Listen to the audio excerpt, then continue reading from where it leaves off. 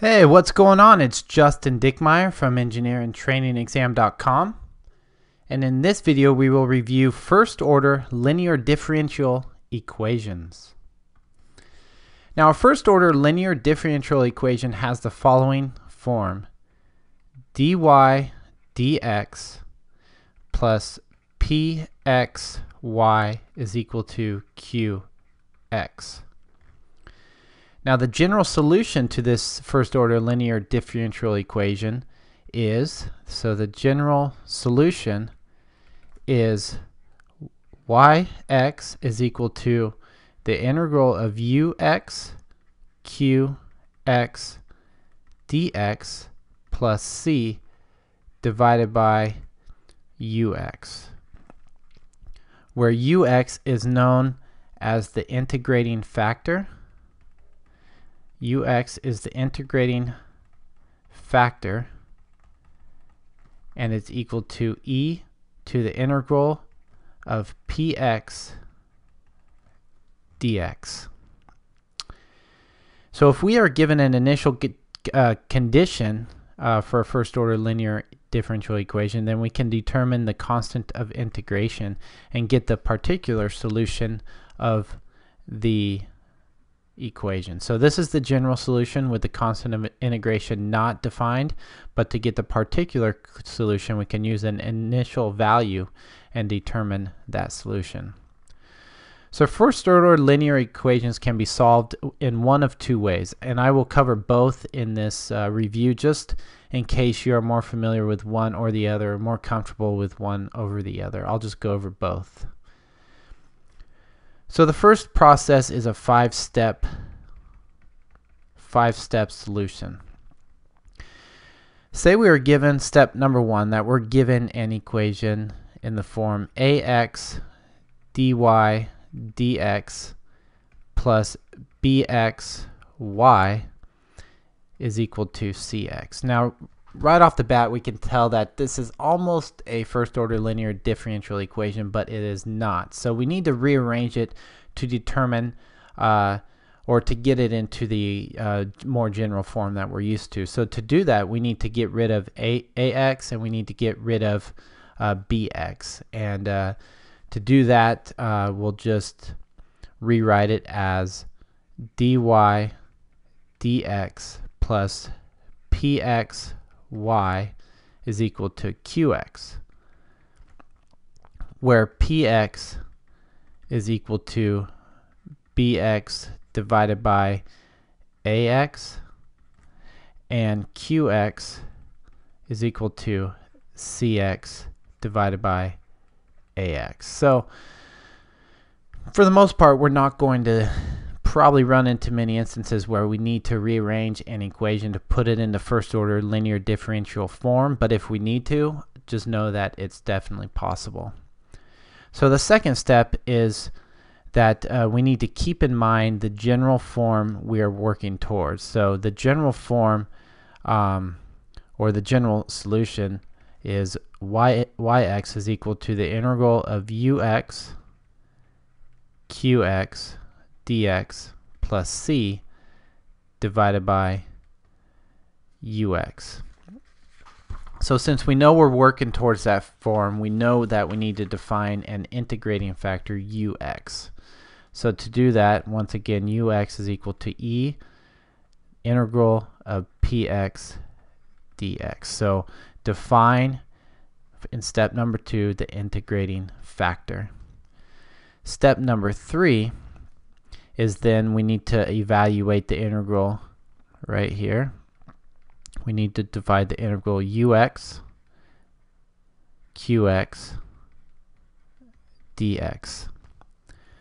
So once we determine that, we go on to step number four, which is now that we have a solution for this integral and we have the integrating factor, we have all the information we need to plug into our general form. So just plug in all the information into our general form yx. That's step number four. And then finally step number five, if we have an initial condition, then we can go ahead and use that point to determine the constant of integration to determine what the particular solution is. So determine the particular solution with the initial value. So let's run through an example of using this specific process.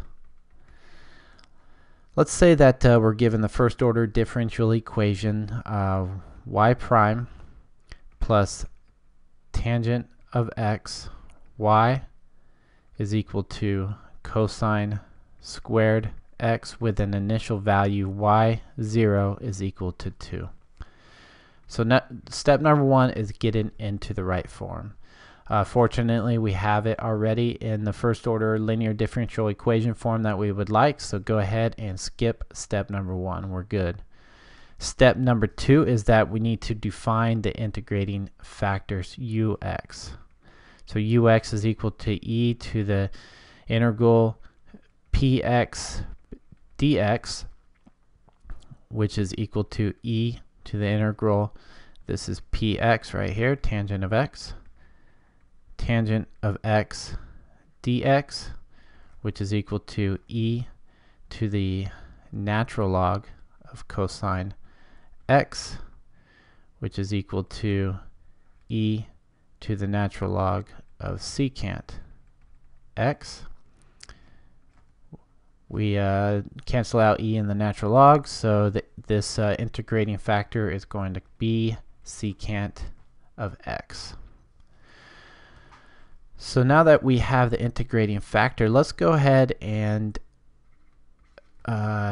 solve the integral ux qx dx. And we know qx in our original equation is cosine squared x. So we got ux is equal to secant x times cosine squared x dx. Now we know secant of x is 1 over cosine of x, so we have the integral of cosine x dx, which is equal to sine of x. So we're doing pretty good here. Let's step to number 4, and now we can get our general form. Yx is equal to sine x plus c divided by secant x, which is also equal to sine x plus c cosine of x.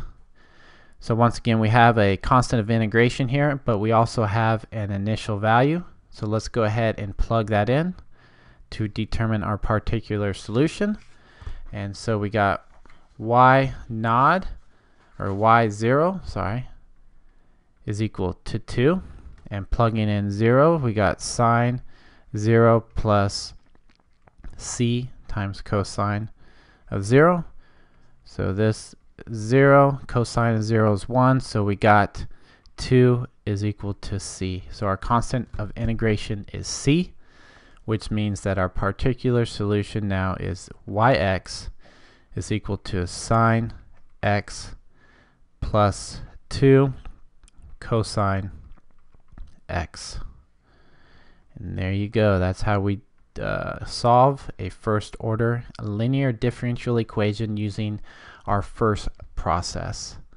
Now solving this way may not always be as it appears. So because of this, we will now run through another way to solve using the integrating factor as the main driver of the solution. Now this is a process maybe you're more familiar seeing. I know, and when I was in my classes, this is the one we used the most. So this process is also a 5-step process. And once again, you can use whichever one works best for you. But this one I particularly like the best. So the first step is to put the differential equation in the correct initial form. So just like step number 1 in the previous problem, put the equation in the form dy, and we'll use a little bit different notation just to set this one apart. Dy dt plus pty is equal to gt. So we used x before, but this we'll just use t just to differentiate between the two.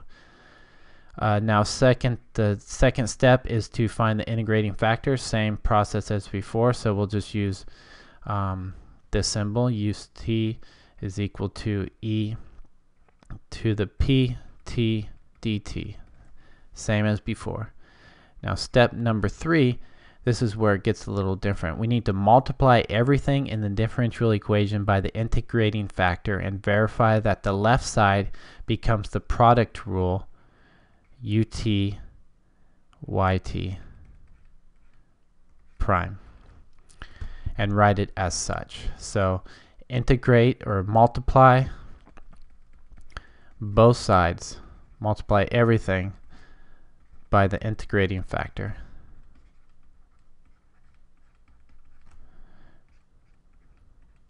This is the integrating factor.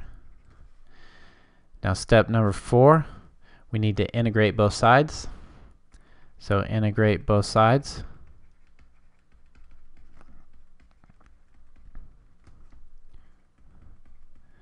And finally, step number 5, solve for yt.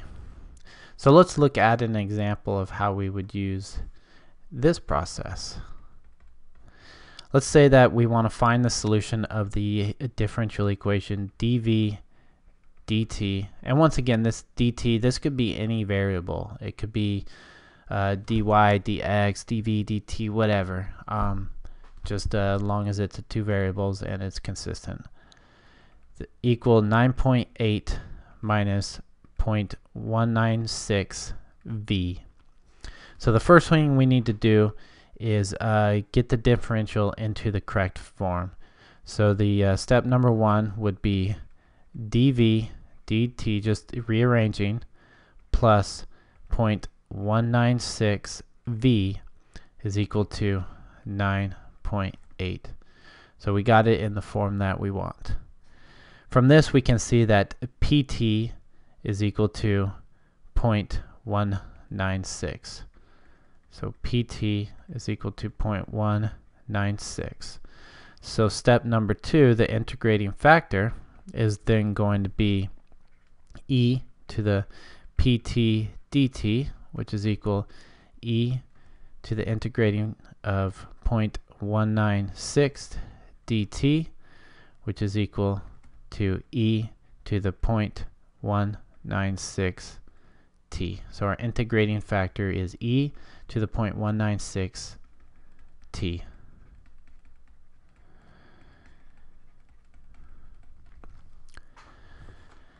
Now step number 3 is we need to multiply all the terms in the differential equation by the integrating factor and simplify.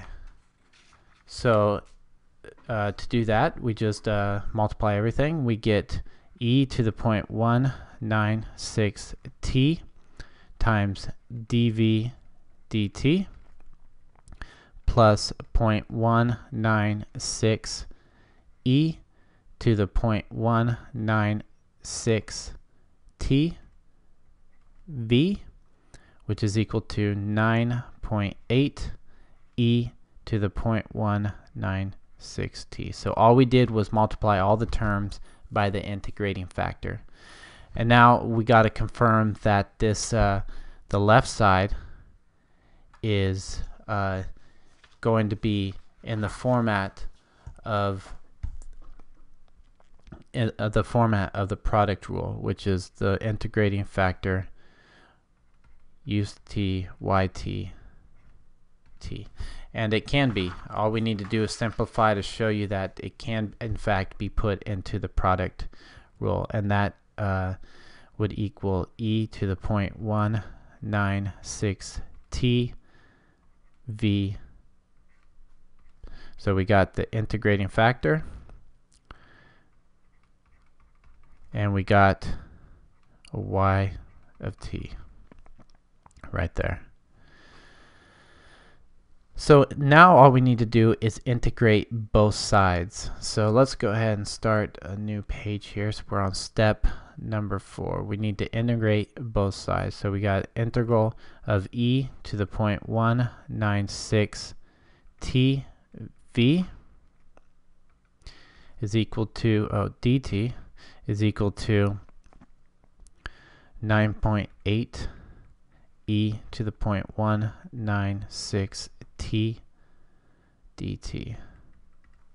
So integrating both sides, we get e to the 0.196 t v is equal to plus k, don't forget the integrating factor, is equal to 50 e to the 0.196 t plus c. So now it's time to play around with these constants again.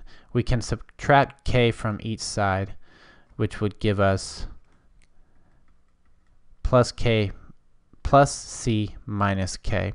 Both c and k are unknown constants at this time, so the difference is also known is an unknown constant. So we can actually combine these two into one constant, say c. So we get e to the 0.196 t v is equal to 50 e to the 0.196 t plus c. So the final step in the solution process is to multiply both sides by negative e to the 0.196 t to get v by itself. So we have our proper equation that we're looking for. So multiplying both sides by e to the negative 0.196 t eliminates it on the left side and then also adjusts it on the right side. So we get Vt is equal to 50 plus c e to the negative 0.196 t. So this is our solution for that first order linear differential equation. Now using this second process of using the integrating factor as our driving force to the solution. Now if we had an initial condition, we can obviously plug that in at this point to determine what our constant of integration c is, but in this case we didn't have one, so we will stop right there. So that's all I got for you guys today. Just a little review on first order linear differential equations. If you guys have any questions, hop on over to engineeringtrainingexam.com and shoot me an email. Send me some suggestions, some feedback. I'd love to hear from you guys, see how you're doing in your preparations. If you guys want to check out more videos, I got plenty there for you as well. Watch them over and over and over again. Ingrain this stuff into your mind, especially this math, because it's so important. So until next time, we'll be talking soon. You take care. All right, bye.